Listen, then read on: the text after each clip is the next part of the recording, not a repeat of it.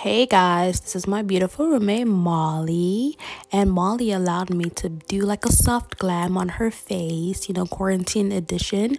And it's quarantine edition because we had little to no makeup. That is all what you see here. That's all we had to beat her face. And as you can see, the concealer we have is my concealer. Okay, Molly and I don't really wear makeup a lot these days, so that's why we do not have all the products that we might need. And her foundation actually was the foundation she bought when she was more tan. So we're gonna see how this is gonna turn out, so keep on watching.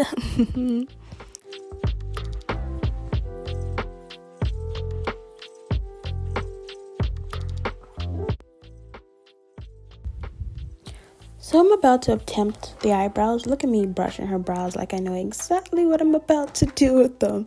Guys, unfortunately, eyebrows are the last thing I learned how to do with makeup, because I usually don't film in my brows, and I recently just started doing that. So yeah, I'm not good at filling people's brows yet, but it's a process, okay? Look at me. Look at those strokes. Like I knew exactly what I was doing.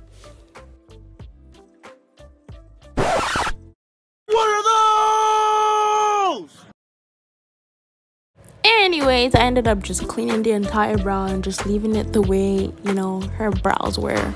We're not gonna speak about them. We're just gonna blend, okay? Jeez.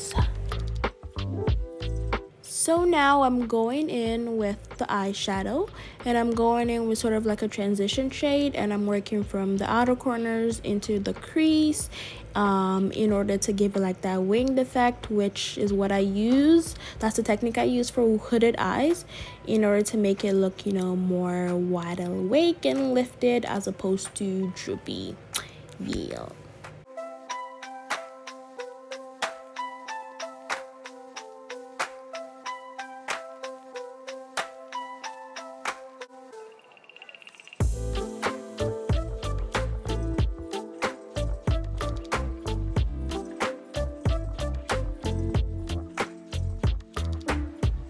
So now I'm using this really thin, precise brush just to map out where I want the color on the outer corner of her eyes.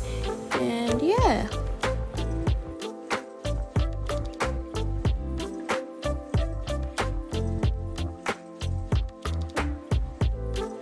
Now I'm going to take a pink color and apply it to the outer corners of her eye and use that to deepen her crease, alongside as blended into the shimmer which I added to her eyelids.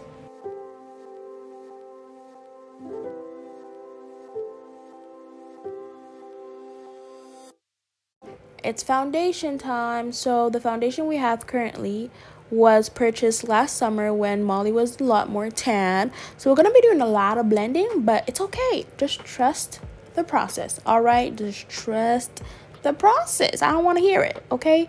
But hold up. I created a concealer shade with Molly's foundation and my concealer. Like, come on now. Now I'm using my concealer to do some contour her nose, contour her cheekbone, and contour her forehead. Ooh, yes, get her snatched or whatever.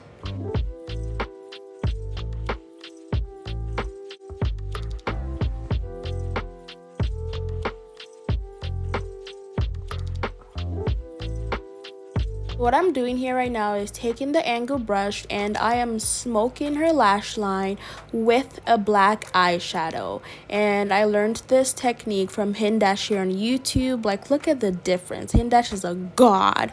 And let's talk about this drugstore highlighter. Are y'all seeing it though?